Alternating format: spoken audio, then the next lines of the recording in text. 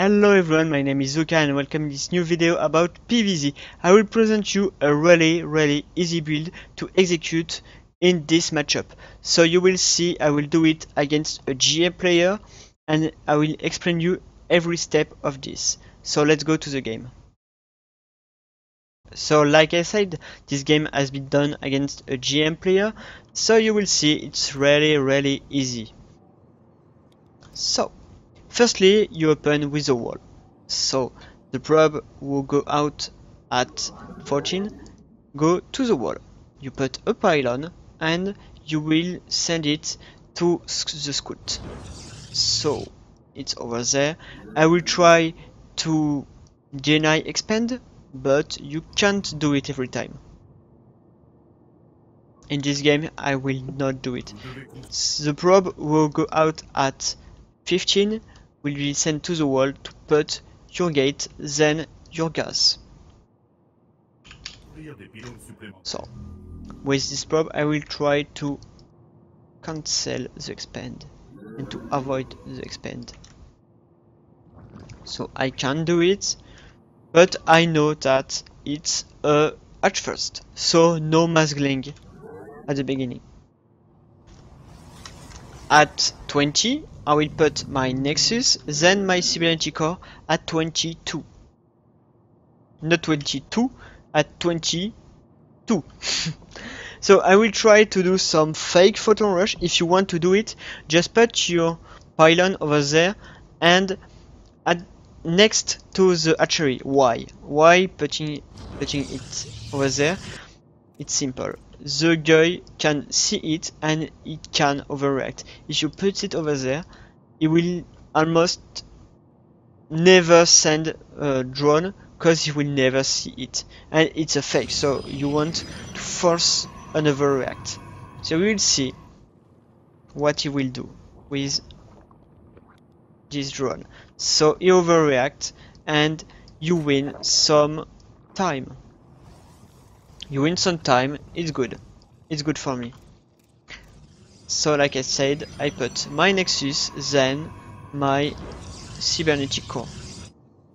After that, at 21, I will put my gas, then my pylon.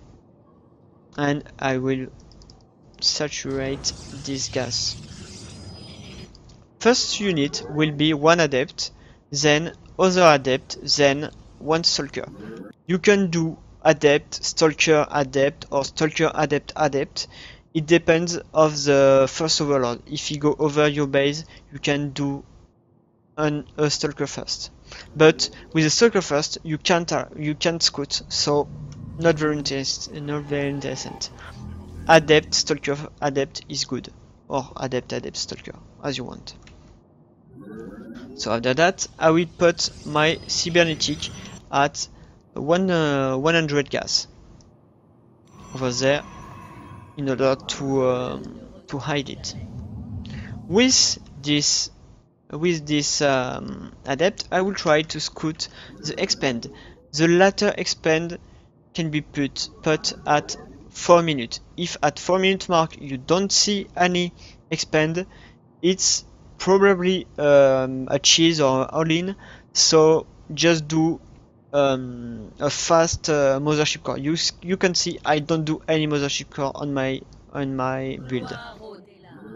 So there is hatchery who is finished at this timing. It's a really fast third, so I'm safe against every cheese like mass roach or something like that. If you want to scout with your adept, just send back your shade and scout with it. And don't lose it. It's important to don't lose it. Try to kill some drone, but if you can't, not a problem. I put my robo really fast. You can do it at around 3 minutes mark, but not really important to make it a little later. At 150, I want to put my Dark Shrine, but if he harass and it's good, you don't put it fast. You do an upgrade in order to fake it. You will see I will do resonative glaive. Sorry, I don't know the word in English, but you do it, you chrono in order to fake him. So the Zerring will see a glaive and he will not think about DT drop, because glaive are really common build too. So after that I will put 3 more gates. Why? My dark shrine, of course, then 3 more gates. Why 3 more gates? In order to do a 4 DT drop. 4 DT drop is really good because you can do 2 Archon after that and you can harass really well. So you see, 2 more, then 3 more. And I will chrono my prism just after this. And I will put 1 more gas. One more gas. Many players don't do it because they don't open with adept, stalker. It's a little too defensive, but really good for an easy build. For an easy build, this opening can hold really many things. You can hold drop, you can hold harass. So this stalker is really important in order to kill Overlord.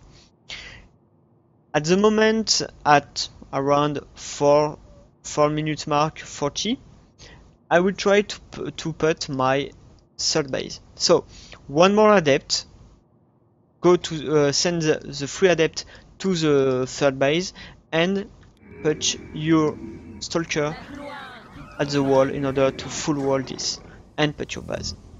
You can put your base and you will do a DT drop on the main at around 5 minute mark. If you do a mass zerring over there, it can happen sometimes, just cancel it and go on the same build that I will do, but on 2 base.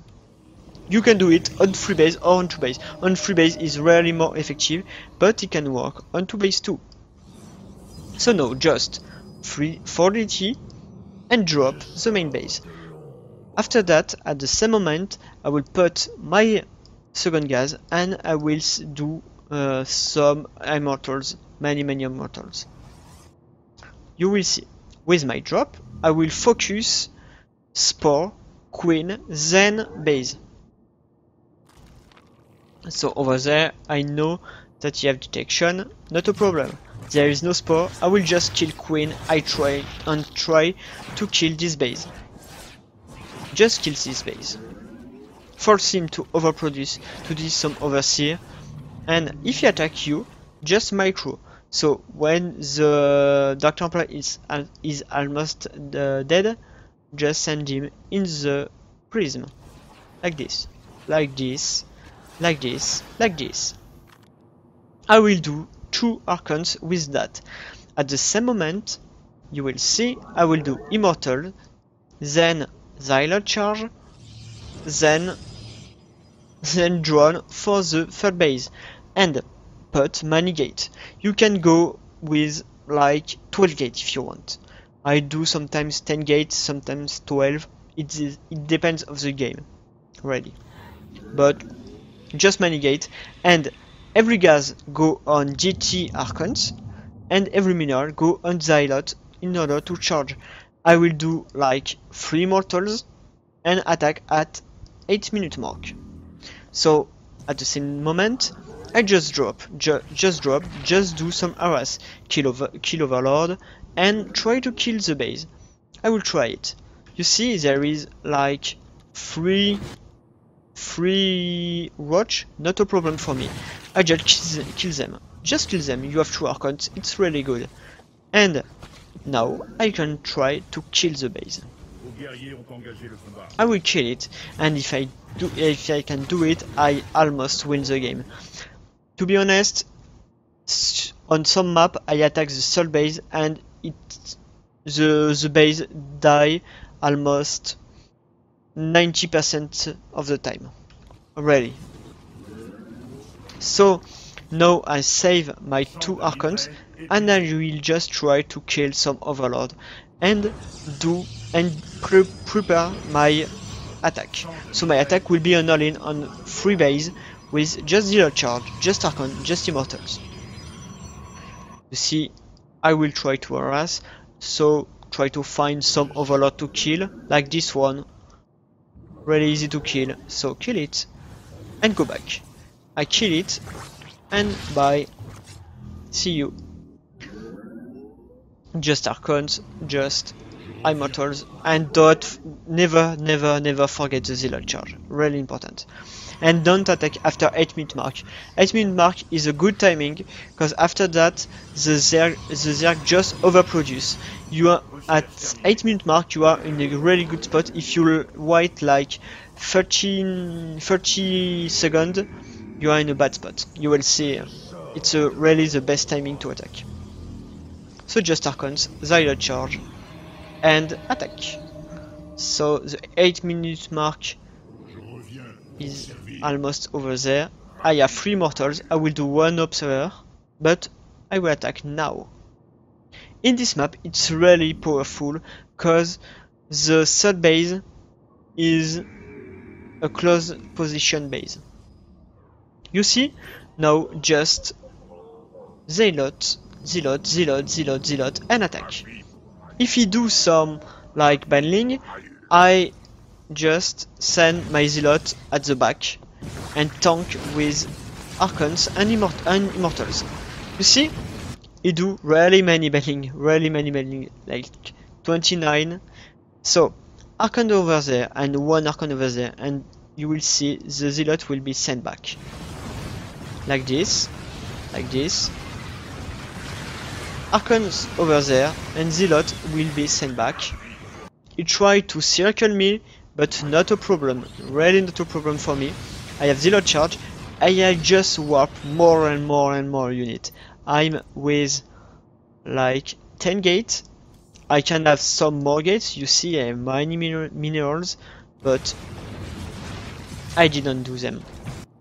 Like you see, a really easy win. This build is really effective against composition like Ravager, because Ravager have a lower life than Roach, and with Zealot charge it's really hard for the Zerg to like send corrosive build, so hard. Against Hydralisk it's really good because you have Zealot with charge, so it really destroys Hydralisk. Archons are really good too. Against Zerling bundling you have Archons, it's good. Against Mass Roach it can be sometimes a little hard if the Zerg have a good micro, but it's really the only hard composition, and it's really uncommon. Thank you for watching, I hope you like this video, so you can put a thumbs up if you really like it, you can share it, and see you in the next video, bye!